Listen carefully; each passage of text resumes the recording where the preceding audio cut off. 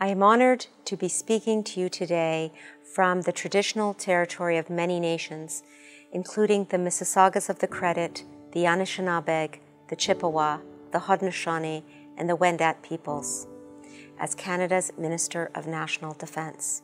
In 1994, in Winnipeg, Manitoba, Canadians observed the first Aboriginal Veterans Day, as it was then known, to honor First Nations, Inuit, and Métis veterans. At that time, Indigenous veterans were not recognized at official Remembrance Day ceremonies. Indeed, they were excluded from laying wreaths at the National War Memorial, and their military contributions were often overlooked. Now, every year, on November 8th, Canadians across the country pause to mark National Indigenous Veterans Day. We pay tribute to the many Indigenous volunteers who raised their hands to fight for freedom and human rights, which they themselves were often denied. We know of nearly 15,000 Indigenous people who served Canada in the First and Second World Wars alone. We've heard stories of whole families serving and even of multiple generations enlisting. Their reasons for service were as diverse as the rich cultures and communities that they came from. Some joined to defend their country.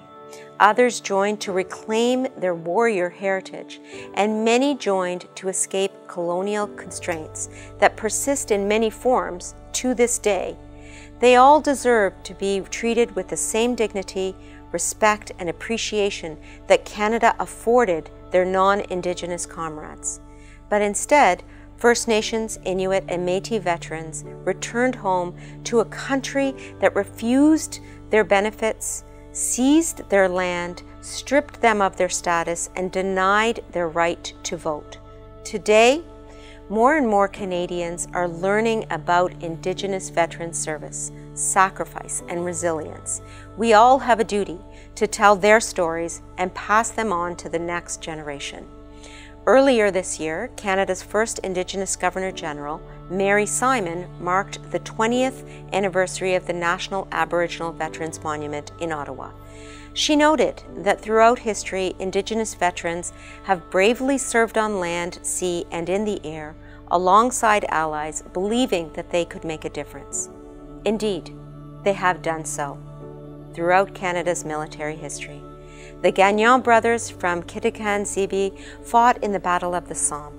Noel Joseph Pinay from Peepeekisis First Nation in Saskatchewan served heroically as a paratrooper in the Second World War, and his service inspired his son to design the National Aboriginal Veterans Monument. And today, we can look to leaders like Petty Officer First Class Katrina Stewart from Nisga'a Nation in British Columbia, who began her Navy career nearly 2 decades ago. Her vast experience includes deployments around the world and work with new Indigenous recruits to the military through the CAF's Aboriginal Entry and Summer Youth programs. Now, she co-chairs the Regional Defence Aboriginal Advisory Group and serves as a senior demolition instructor. Her story is one of thousands, and today is an occasion to tell those stories.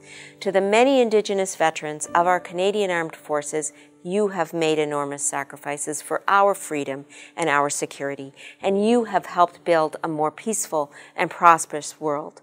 We thank you today and every day, lest we forget.